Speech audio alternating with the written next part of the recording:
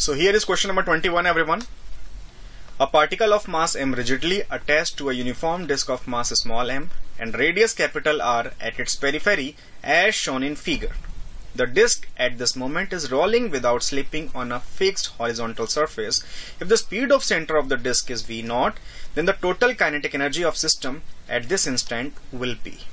So here pure rolling is mentioned, that is rolling without slipping. So the velocity of center of mass if is v0, then the velocity of this point will also be v0, velocity of this point v0, velocity here v0, and velocity of this m will be v0 along this, the periphery I'm talking about.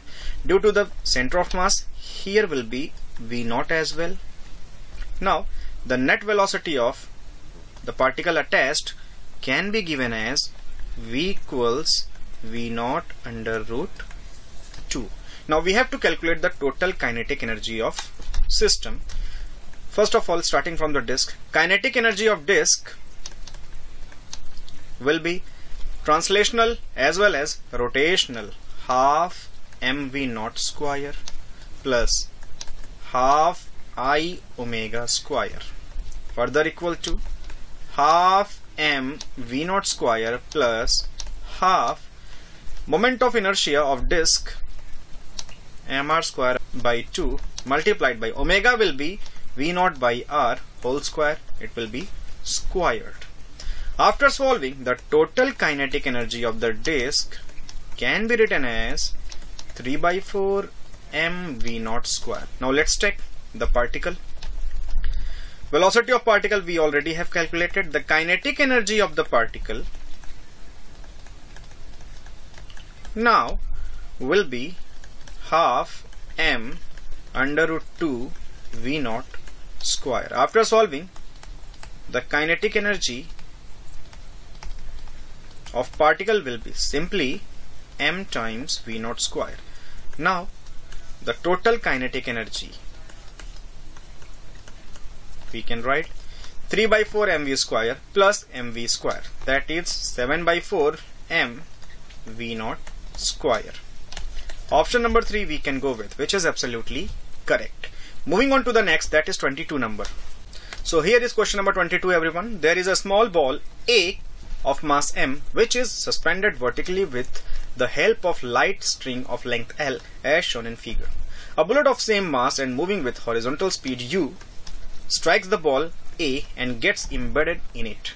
The maximum angular deflection of the string from the vertical will be what? Now the total linear momentum of the system will be conserved. Therefore, using law of conservation of momentum,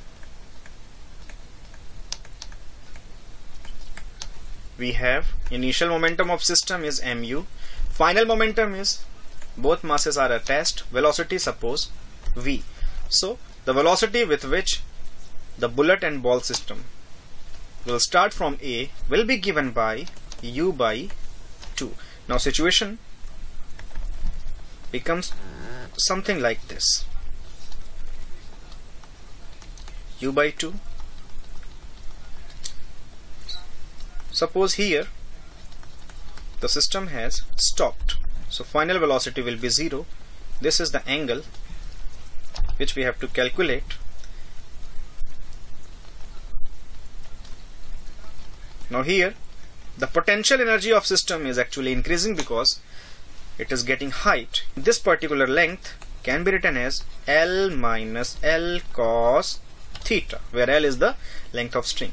Now applying the energy equation, we have 2 mg into L 1 minus cos theta should be equal to change in kinetic energy, that is half, total mass is 2m, velocity u by 2, that is u square by 4. From here we have got 1 minus cos theta is equal to u square upon 8gl, or cos theta is equal to 1 minus u square upon 8gl, or theta is equal to cos inverse 1 minus u square upon 8GL. So this is our final answer. Option number 2 we can go with, which is absolutely correct. Moving on to the next, that is question number 23. So here is question number 23, everyone. Which of the following is necessarily true for a body rolling purely on a fixed rough horizontal surface? So this is the situation of actually pure rolling. This is the surface, let us assume, and this is a disc or a ball. In case of pure rolling, what will happen? The velocity of center of mass should be equal to the velocity of any point at the periphery, that is r omega. So since in pure rolling